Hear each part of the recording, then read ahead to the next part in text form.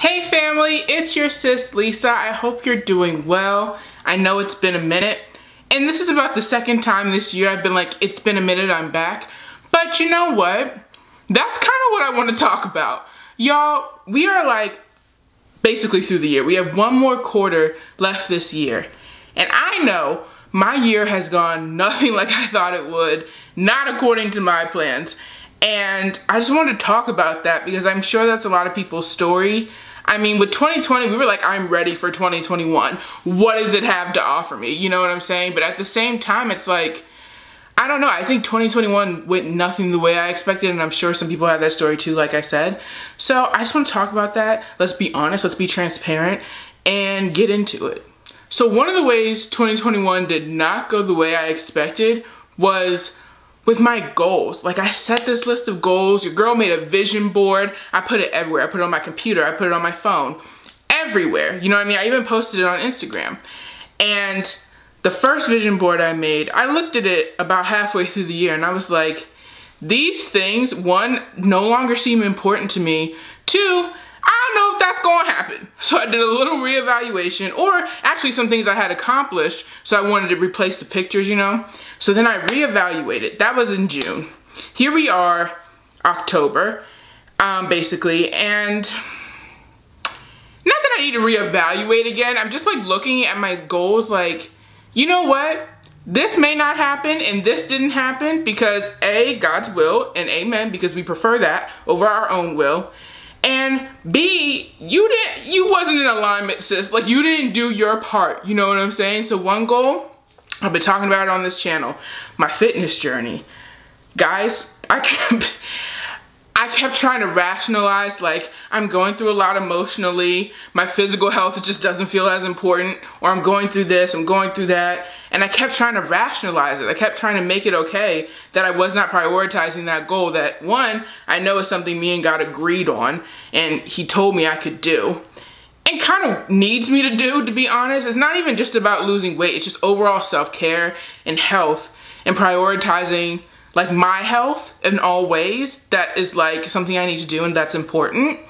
And at multiple points I felt myself just like minimizing that because I was like, you know, I'm going through this thing and this doesn't feel important, and that's not great, you know? So that getting down to a size 18, I don't want to say what God can't do, but at the same time, if it doesn't happen, I know whose fault it won't be. I know whose fault it will be. Amen. It's gonna be mine. You know what I'm saying? It's because I just let myself get distracted. And in that self-care and like health thing, I had to understand that's okay. You know what I mean? I am a human being. God knows that. He probably knew she's gonna get a little distracted along the way, but I'm still be with her. I'm gonna tell y'all, the last time I checked in on my weight, I was like, oh great, I still have the weight I lost, we can just keep going. I don't know what happened between then and the end of the summer, but the pants aren't fitting the same. You know what I'm saying? They're a little tight. The jeans are a little snug. Leggings are great, but the jeans are a little snug. So it's just time to get back to that and get refocused on that. But in reevaluating that goal, I have to say, okay, Lisa, you may not get there, but at the same time, what can you do? You know what I mean? So I can start working towards a size 18. I can start just implementing healthier habits. You know what I mean? So that's one way I reevaluated that goal. Another goal I had to reevaluate was a goal I very clearly created myself. I ain't gonna hold y'all. I put some things on my goal list that was like, me and God agree on this, God said this. And then there were some things that like, I just want it and I'm gonna try to like manifest it. And manifestation is great. However, when you're trying to manifest something outside of God's will, it doesn't always work. It's not always gonna happen the way you want it to happen. But thank God he makes a way. He's transparent with you when you ask like, hey, why not? You know what I'm saying? So one thing that I had on my list was I wanted to date this specific guy by the end of the year, like together, booed up. What about it? You know what I'm saying? And I'm not gonna hold you. In a lot of ways, I don't know if you guys have watched God Told Me Who My Husband Is. It's a whole series I have. You should check it out to get caught up on everything I'm talking about. But long story short, I realized what happened, and through talking to my mentor and like a lot of just praying and thinking about it, I realized a lot of me deciding that man was it and deciding that guy was the one was all my wants. And while that is like important that you want to be with somebody, that you like somebody, it can't be the only thing. So to me, I had to realize that when God said this man is your husband, I think it was more so just like the qualities, the things you feel from this guy are it. And when he grows into something, he's a potential option for you, because I do believe there's also a choice. However, I spent so much time fixating on the person and not fixating on the qualities or even just God, like just listening to God and his leading and his direction on it, that I think I got a little lost in the sauce, you know what I'm saying? So this is a goal that we're reevaluating. Instead of just like wanting to date this specific person, do I still want to date, and is that at least a want? Yes. However, if God, that's not part of God's plan, great. Also though, if he does, great, absolutely great. I'm just really open to God on that tip, you know what I'm saying? And just really focusing on me and the qualities of a man that I want, you know what I mean? And just completely open. I used to be like, I want him to be this tall, I want him to be, honestly, transparently, I want him to be this race, I want to be that, I want to be that, I want to be that. Like I had this list of things that I pictured. And honestly, I've let go of all of them except for the qualities God told me, except for height. I'm not gonna lie to y'all, I believe that is a want that I can hold on to. You know what I'm saying? Because God loves me. And if it doesn't work out, it's fine, it doesn't work out. But that is the one want that I am holding on to. The rest of it, she's open, to be transparent. That's what we do here. We stay honest, you know what I'm saying? But that's where we are with that one. So this last goal I want to share that I'm reevaluating was fully God said it. And I was like, homie, how? Like, I don't understand. Make it make sense. So he was like, preach a sermon this year. And I was like, I don't, where, to whom, who's ordained pastor? Like, I am not a pastor yet. So then I was like, okay, this year somehow I have to become ordained and do this and do that and do that and speak on a big stage in front of all these people, and then I can preach. But then I thought to myself, not thought to myself, really through just praying and evaluating and revelation, I realized that a stage is not what God needs for me to preach a sermon.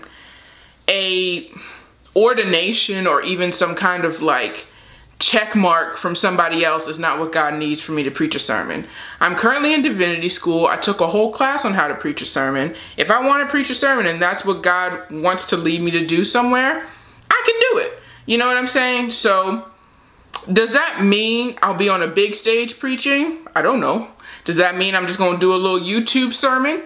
I don't know. Does that mean I'm going to be preaching to my family or to a small group of people somewhere? I don't know. But I do know that that's a goal that I was like, okay, all these things can happen and then that can happen. Rather than just believing that God can do it whenever and however he wants to do it, I'm just gonna stay in my position and keep pressing forward and see what happens there. You know what I mean? So that's our reevaluation. And now I like want to tell y'all what we're going to do about it. You know what I mean? Because reevaluation is good. And when we reevaluate our goals, like it's like, okay, all right. Lovely, this is where we are. But like, faith without works is dead. And also, I think another thing I really learned this year is that we are co-laborers with God. We are a team, the two of us, you know what I mean? So if I am going after something just me, it's not gonna work. If God has told me something and I haven't said my amen and come into alignment with it, it's not gonna work. So we have to come together on something and partner on something. And once we do that, we out here. So we have to remember faith without works is dead, but also we need to be operating within God's will. So what am I going to do about these 3 goals? You know what I mean? I thought that to myself because there are a few other goals on my list that I was like, we need to reevaluate. But these ones were the ones that really stuck out to me and I wanted to share. So here's how I'm moving forward. So one thing I've been doing to really like prioritize my self-care is like setting a routine for it, because I think we're so good at setting daily routines that encourage productivity, that encourage us getting all our things checked off our list. But like, if you're not on that list with your self-care, with your self-love, then like you really cannot actually be productive in a way that's healthy and like actually fun. You know what I mean? So that's what I've started doing, is prioritizing my self-care in my morning routine. So I'll wake up, go to the bathroom, I like wipe my face down with like these face wipes. I have Burt's Bees purifying wipes. Honestly, I just went to Target and grabbed the first pair of facial towelettes I could get. I'm not gonna swear by them because I'm just started using them, but they do the job. They get, you know, the dirt off from the night. And then I spend some time with God. Then I get to the gym and I, you know, work out. I keep it light right now, but I'm gonna start building up and being more intense about it. Come home, eat, brush my teeth, do a full skincare routine. And, you know, I also started taking vitamins. So these are the Ollie Multi Plus Probiotic. Just started taking these. I do like them. But the Woman's Multi by Ollie, 10 out of 10. Highly recommend that one too. But I wanted to try these because they got a little probiotic for, you know, gut health. So that's really what I've been doing for like self-care, is just like prioritizing it. Because if you don't make it a priority, like, it's not gonna happen, you know? In the context of dating and letting God do what he wants to do with this whole man situation, honestly, I'm not gonna lie, for a while I just stopped thinking about it because, like I said, again, so much going on. But I prayed one day and I was like, God, is there anything I'm missing?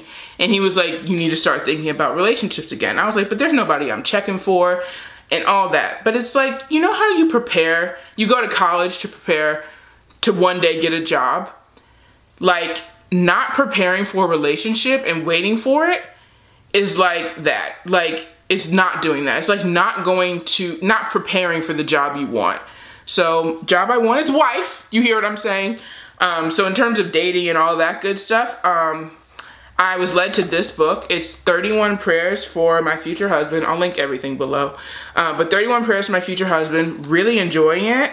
And 10 out of 10 would recommend, honestly. And the way I found it, don't make fun of me, it's kind of vain. I Googled myself and I was looking at my book, Living Single. And in this book is definitely more about like knowing yourself and getting to know yourself better. And I honestly thought about reading it for myself, because though I wrote it, I'm not gonna lie to y'all, God wrote this book, because I've been reading some stuff to like share, and I'll be like, huh, interesting, another thought came up, you know. But I do know where I was when I wrote this book and who I was thinking about when I wrote this book. So I was like, maybe not right now. Do I want to read this for myself? But if you're on your own journey and you know, self-love is something you're really working on, I highly recommend this book. For me, I just really want to start thinking open-endedly about my future husband and all that good stuff. So this book has been great for that. And so I recommend you pick up both, because the way I found this book was because I was looking at my own book and it said frequently brought together or recommended based on this book. So that's how I found this one, and 10 out of 10 would recommend. And then what I've been doing in terms of just prepping for like writing sermons and preaching sermons, honestly I haven't started yet, but I have a plan. I think I want to really start like weekly just writing sermons, and if I preach them, great. If not, I have them and it's just good practice. So that's where I am with everything. And the reason I really wanted to share is because I think so much like we can get caught up in our year and just like, what am I even doing? What even happened to me so far? So just like, I encourage y'all to take some time, take a step back, think like, what have I been through this year? Like, what really happened? And did it go the way I planned? Did it not go the way I planned? Why didn't it? Did I mess up? Is God trying to show me something? Because that's really for me what happened. I was just like, God, nothing. And I could list more things, but nothing went the way I thought it would.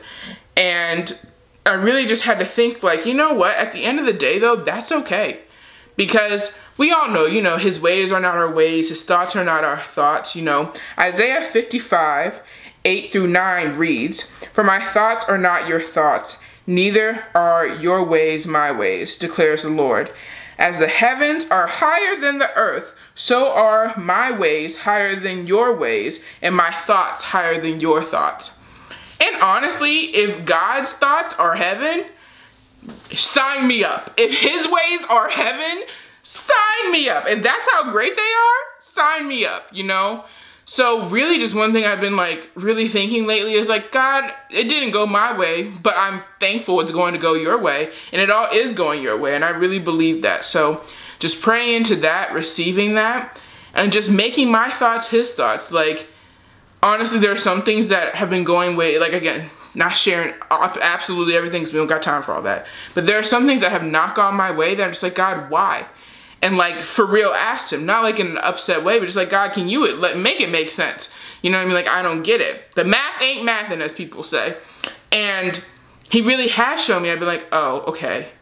And so I'm working past my frustration and any offense or anything like that with the thought that this is all part of God's plan. Even the way I'm feeling, even the storms I'm going through, all part of God's plan. There's a church I've been watching lately called Union Church, and the pastor just preached this series about storms. So I'm gonna link that below too, because it was something I needed, and so if you need it too, it's gonna be linked below. And yeah, so I just encourage you guys to take a step back. Think about what happened to you this year. How do you feel? You know what I mean? Check in with yourself. Take a deep breath, sis. Like, it's been a year. 2021, I'm sure, like on a national level, on an international level, we thought COVID would be over. We thought a lot of things, but things are not going exactly the way we planned, and that's okay. Because God has a bigger plan that's bigger than anything we could imagine, anything we could ask for, anything we could anticipate. So I just encourage us all to pray into that. Say, God, what are you trying to show me? God, what did I miss? God, what can I do? And sometimes what he wants you to do is rest. There was a good period, there's been multiple periods this year where he was just like, to me, just rest. And that was the hardest thing for me because I'm so used to doing things. But sometimes part of what he needs you to do is your job. Part of your faith work is resting.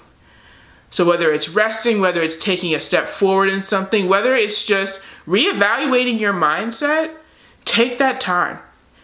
And that's what I encourage you all to do. So I hope you enjoyed this little catch-up session, this little reflective session. I hope it helped you. I hope you're going to reflect on some stuff. Maybe I'm going through similar stuff. Hit me up. Message me on Instagram. Message me on, or like leave a comment below, I mean.